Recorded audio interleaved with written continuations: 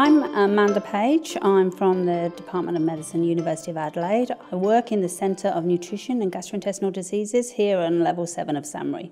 I'm a basic scientist. I'm actually a neuroscientist, but instead of being interested in the nerves within the brain, I'm actually interested in the connections between the gastrointestinal tract and the brain, how those nerves relay information to the brain to control appetite. Appetite regulation in the gut is mainly controlled by nerves that signal from the gut to the brain. And these nerves are called vagal afferents. They're sensory nerves. And within the stomach, they respond to mechanical stimuli. So as food enters the stomach expands, and that activates stretch-sensitive nerves, those vagal afferents, which then send a signal in the form of action potentials up to the brain. And you can see that if you stretch the stomach, you'll get an increase in the number of action potentials that go up to the brain, telling the brain, hey, the stomach's full.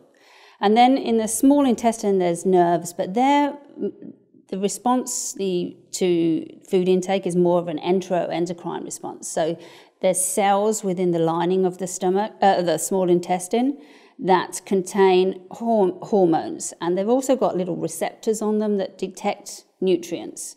So as a nutrient goes through the small intestine, for instance, sugar, then acts on a receptor, a sweet taste receptor, which then activates that cell, which then leads to the release of a hormone, and then that hormone activates those vagal afferents, and it sends a signal up to the brain to say, what, we've had enough sugar, or we've had enough fat in that case. And so the food intake is, the size of the meal is controlled by those vagal afferents. The problem with obesity is there's lots of comorbidities, including diabetes and cardiovascular disease. And so we really need an effective treatment for obesity, or an effective strategy for the treatment of obesity. And unfortunately, at the moment, the only effective treatment is bariatric surgery.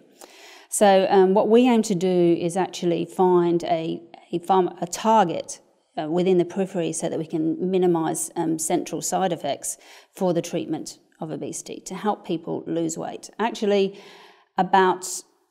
only about 5% of people that actually lose weight actually maintain that weight loss. So it's a huge problem. So even lifestyle changes are difficult to maintain.